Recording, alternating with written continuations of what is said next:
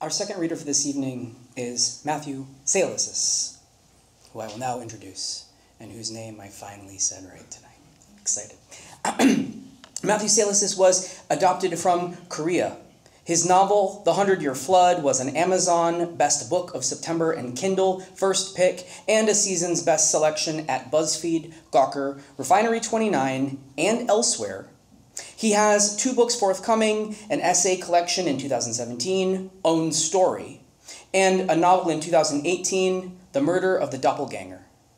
His fiction and essays have been published in NPR's Code Switch, The New York Times, Motherlode, Salon, Glimmer Train, The Toast, The Rumpus, and others. His previous books include a novel in flash fiction called I'm Not Saying, I'm Just Saying, and a novella, The Last Repatriate. He is currently a PhD candidate in creative writing and literature at the University of Houston. I have an anecdote, if that's all right, if everyone will indulge me for a moment. I remember at AWP this year, I was walking around going to the presses that I really enjoy, and there is a press that I love called Novella. They published The Last Repatriate, and I happened upon the table while Matt was there signing books, and I was excited because we had been talking already with Jamie Poissant, who also knows Matthew, about could we bring this guy? And I got a copy of the book and I had him sign it. And I do this thing where when I get nervous about meeting someone, I sort of say these odd, deprecating things about myself, you know. And I did that. And I said, oh, could you please sign this to the taller, less weird version of me?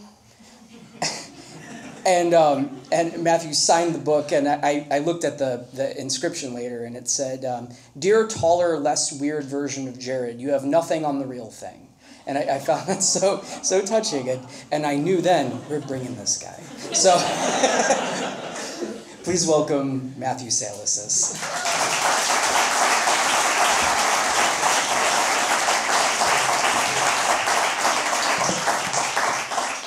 Thank you. That's me. I feel like I'm a good person now. Thank you. This is great. This is such a great turnout. Thanks everyone for coming. It's a pleasure to read with Kristen too. This is a great opportunity. I'm going to start just by telling a couple of jokes because this is going to be a very not funny reading. And I know how those can be sometimes. So I started this book in 2004. I was living in Prague teaching English because I graduated with an English degree and no options. Except for to teach English in a foreign country. So I had this great job, though, where I full-time was 20 hours a week, and I just kind of went around having conversations with people, one-on-one conversations, and correcting their grammar. A job I'll never have again, but which was great at the time. And since I was the one setting the rules, I got to talk about whatever I wanted. And so I asked people to talk about the myths and superstitions of Prague. And I heard these great superstitions and great myths, and they really stuck with me, and they kind of became the foundation of the book that I was writing and would not finish for 11 years. That's another story, I guess. And one of my favorites is this story of a person who never actually existed. His name was Yara Zimmerman. And when I was in Prague, they were doing a kind of pan-European vote where each country was voting on the most important person in their history. And so it was like Winston Churchill in the UK. And in the Czech Republic, they voted in this person, Yara Zimmerman, who never existed. And they wouldn't actually let them choose this person who never existed, but it just seemed like a perfect encapsulation of all the conversations I was having. And so Jaroslav Zimmerman has his own theater in Prague, and you can go see plays about him all the time. And he was second to do a lot of things. Like he was second to invent the light bulb, and he invented the airplane cabin, but nobody had invented the airplane yet, so he had to wait for somebody to invent the airplane. For his invention to be valid.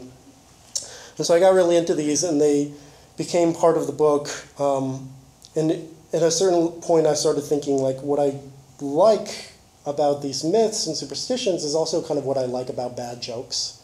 And I've been a bad joke lover for a long time. And I became a father about 4.5 years ago. And now I feel very comfortable being a bad joke lover, but before it was like really awkward because nobody expects anybody except for dads apparently to like bad jokes, but I've loved them my entire life. And so I'm going to tell a couple of bad jokes just to start us off, and then I'll ease right into a list of superstitions. So my favorite one is this. What is this? It's a flock of these. And so I tell these jokes a lot because I like them so much. And I was telling this at I think maybe my last location, and somebody afterwards came up to me and was saying, "That's that reminds me of this other joke." And it was so good that now I'm going to tell this one. Now we have to think about what it actually was. Okay, what is this? It's this, but dead. That one's going in the next book. So I'm just going to read from the beginning of this book and then another short scene from farther on. So this is from chapter 1, which is called Myths. 1. Before his father came and flew him back to Massachusetts General Hospital in September of 2002, these are the things T learned in Prague. 1. If someone sneezes while you're talking, what you're saying is true. 2. If your nose is soft, you're lying. 3. If you cut an apple in half and see a star, it's good luck. If not, it's bad. 4. If you step in shit, it's good luck. 5. If you pour molten lead into water, you can tell the future from the form it makes. 6. If your hand itches, you'll get into a fight. 7. If your nose itches, you'll get beaten up. 8. If you pour something and it overflows, someone you know will get pregnant. 9. I'm pretty sure that's how pregnancy works, right? 9. If you lift your feet for someone to sweep under them, you'll never marry. These are the things I learned abroad. 10. To cry at the wrong grave, that's the Czech expression, means to bark up the wrong tree. 11. Often the legends of Prague have to do with selling one's soul to the devil. 12. Half of Prague will be destroyed by fire, half by water. And 13. When the Czech Republic is in its most desperate hour of need, a sleeping army under the hill Blaník will awaken and defeat its enemies. T wrote this list during his first week in the hospital. He woke on a wet pillow, and he scrambled over the railing of his bed and fell to the floor. He pinched his nose shut. Water rushed over him, thick and brown, but he could breathe. He stood and rested the back of his hand on his pillow. He cried in his sleep again. He smoothed down his dry hospital gown and went to the window. The river outside was the Charles in Boston, not the Vltava in Prague. He pressed a sheet of paper against the glass, blocking the view, and wrote until the words blurred. When a doctor knocked at the door, he touched the bandage around his head and told himself there was no flood. He was in Boston. The doctor switched on the x-ray board and they stared at the back of T's skull. Where T had been hit, the nerves had fused together in shock, and the skin had knotted and died until a surgeon had to cut it off. T knew who had attacked him, probably. A Czech with an American name, someone T had called friend. He couldn't remember what exactly had happened. The impact had caused him rare brain damage. He couldn't tell dates or remember song lyrics. "Are you listening?" the doctor said. He stood on one leg and the doctor tested his balance. The solidity of the floor shifted like weather. For the second time that day, he was back in Prague. He was running, naked, under the fireworks on New Year's Eve, the wind slapping his chest. People pushed and sang and embraced.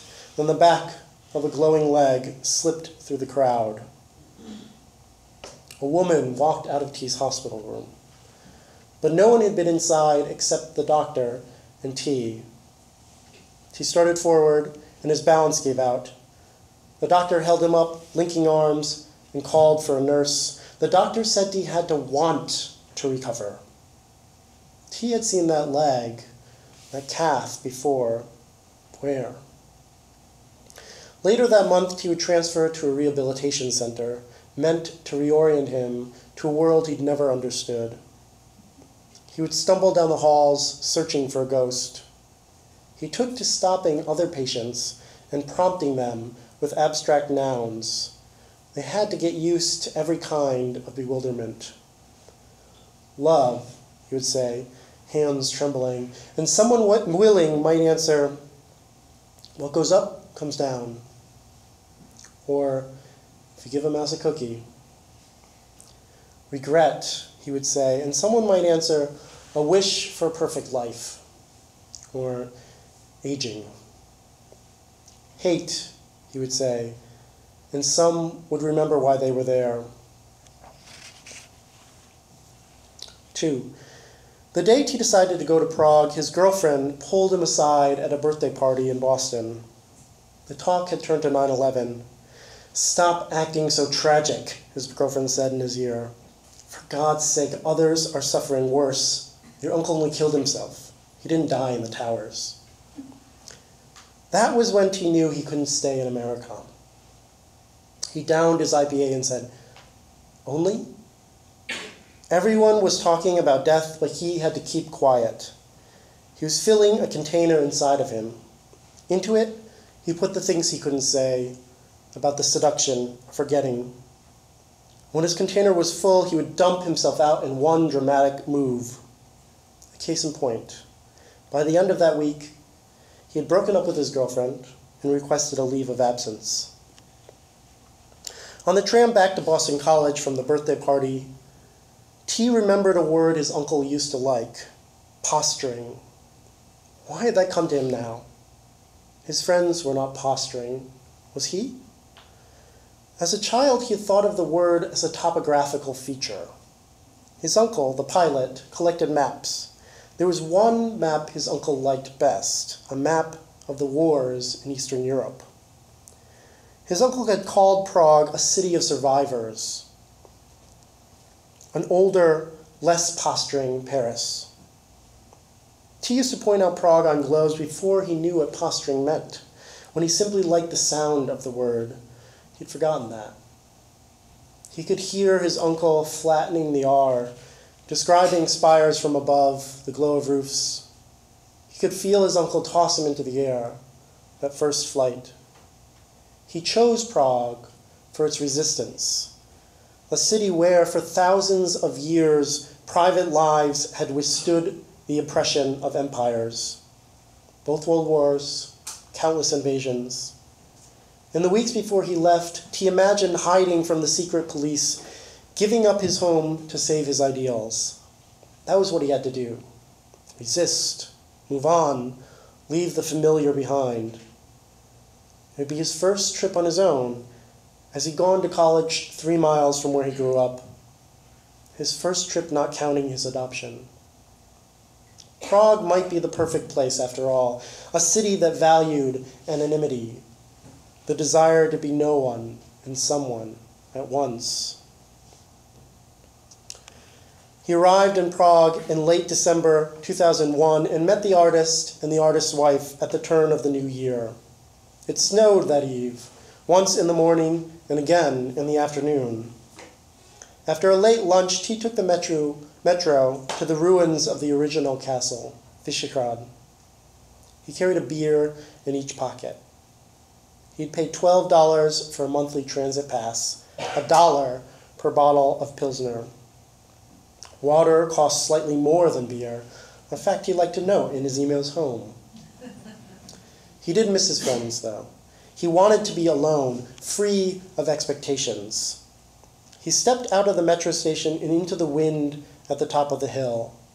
100 feet down the path, the walls stretched along either side, keeping out a long-gone foe. At the far end, the Vltava ran below, a dozen feet lower than it would reach in August. He bent his head to a narrow slit, shrinking the world into a guardable space. He imagined an army advancing simply for something in their sparse world to take, or maybe to take something back. He imagined a little piece of himself held captive. He had been in Prague for 5 snowy days. The sun never came out. He wondered again if he should have gone elsewhere for a semester off. He'd enrolled in a certification course to teach English as a foreign language, but he was already skipping. What if the Czech kids saw his Korean half and had to know where he came from? Anywhere he went, he was the only Asian in Prague. The wind blew at his back. At the far end of the castle grounds, behind the Basilica of St. Peter and St. Paul, where the devil had lost a legendary bet for a soul, he stood for a while in the famous cemetery. He watched a boy return to the same statue over and over, a thin wing girl that couldn't have meant anything to him. He stepped back to give the boy room or to wonder unobserved. After the boy's father led him away, he touched the wings. They were scaly, almost reptilian. He imagined the boy lifting those wings onto his own back, making a myth of himself. Later, he would learn about Queen Libouche, who sent out a white horse from Vyšehrad to look for a king, and found a man stooping under a doorframe that would eventually become Kafka's castle. After that king died, a maiden's army would fight the men for control of Prague. It's all true stories. Beside the cemetery was a prayer maze where the children knelt in the center and wished. T felt cold with history. He poked a finger in the snow and outlined a man and a woman, a baby slipping out of their arms. He climbed up and sat on the wall under the flat-bottomed clouds. Below, ancient armies had piled up dead, forever at the edge of what they wanted. A piece of brick scratched free under T's nails and tumbled toward the water. Okay, skipping ahead a little bit, he's gone back into the city center. In a cafe down a side street, T let the caffeine wind his spring. He wondered how to make a start. Apply at the Prague Post, the local English newspaper, work at an English bookstore, commit to teaching after all, write a novel, become a tea connoisseur. As if one of those tasks would open a door. By 10, he had finished his 3rd cup. He trembled as he signed the check. In the dark, on the cobblestone, he didn't know which way to turn. He smelled smoke, heard a siren somewhere. His heart raced. After an hour, he stumbled upon the familiar glass doors of his hotel, as if by coincidence. No one waited inside. He remembered skimming over Boston in the cockpit of his uncle's waterplane, so completely separate from the city below. In the glass door stood his reflection, the container inside of him filling. Finally, he made his way through a web of streets to a beer stall near Old Town Square. As he waited for a budvar, he heard the explosions at last. He followed a woman a little older than he. When they reached the crowd, he saw the fireworks, not high up in the air, but shot horizontally down streets, just overhead. He pushed through the mob under the Orloy astronomical clock, under the streaks that burst into sparks and ash. Inside his coat pocket, his fist tightened on a scaly feather. A stranger slapped his back. The Orloy rang in the new year with its famous dance of figurines. People sprayed champagne, shook hands, passed bottles, sang Czech folk songs, pulled him into crisscrossing arms. He drank anything he got his hands on. A liquor that tasted like Christmas, which he would later know as Bekarovka. A jam jar of homemade slivovica. The champagne wet his clothes, stuck to his skin, and suddenly he wanted everything off. He felt dizzy with the idea of starting out clean of his past, like a baby, dumping his container for good. He slipped off his shirt and stepped into a small opening where two businessmen shot industrial-grade fireworks over Team Church. When he got down to socks and boxers, the crowd cheered him, the foreigner, half naked. He swayed and shuffled to the side to catch his balance. Someone copied his steps, making a dance. Someone handed him another bootvar. He wriggled, trying to force the heat from the alcohol through his limbs.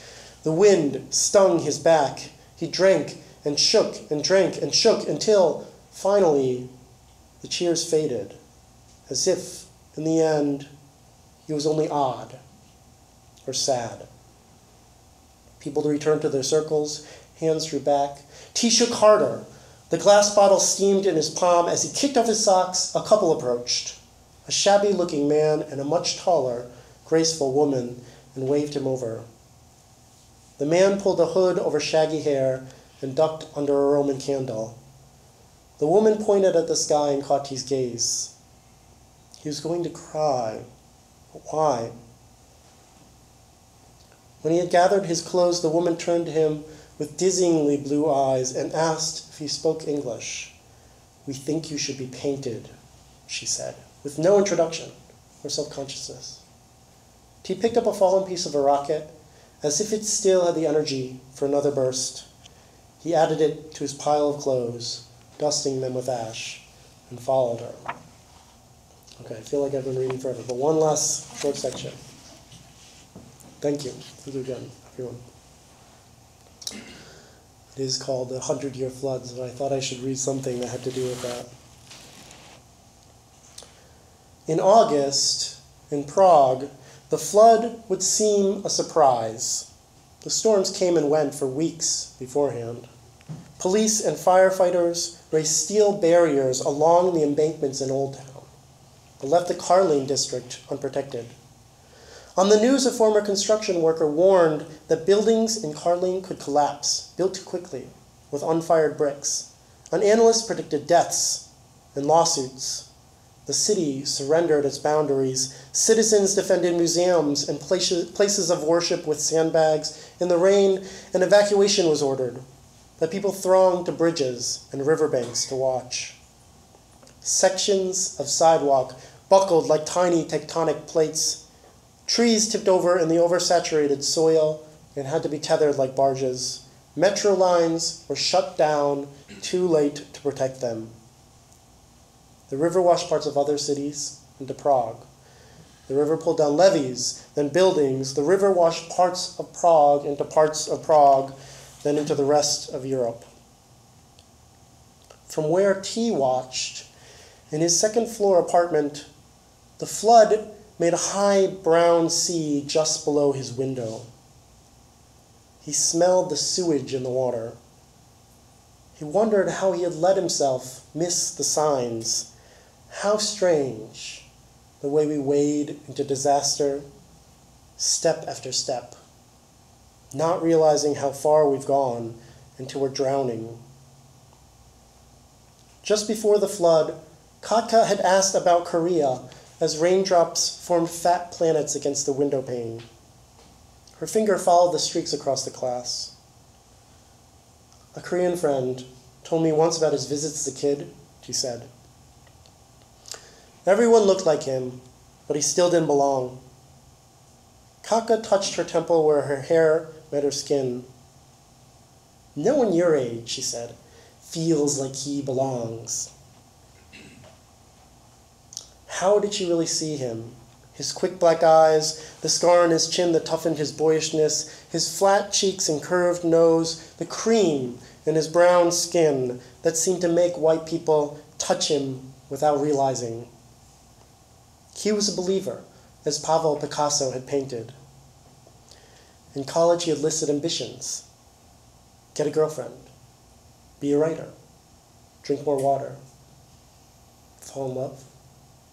He believed in the kind of weight that could drag whatever fluttered in his throat down to more comfortable depths, a someplace or a someone. Kaka smoothed her hair and he said, "You don't know what it's like to be adopted. People see you as who you were at birth, but you're not that person." At that point, the flood was still weeks off. He opened the window and caught rain in the cup of his palm. Kaka pulled his hand in, and for a moment he thought for some reason that she would lower her lips to the water and drink. She splashed his face. He pulled back in anger, but her grin conquered him. Thank you.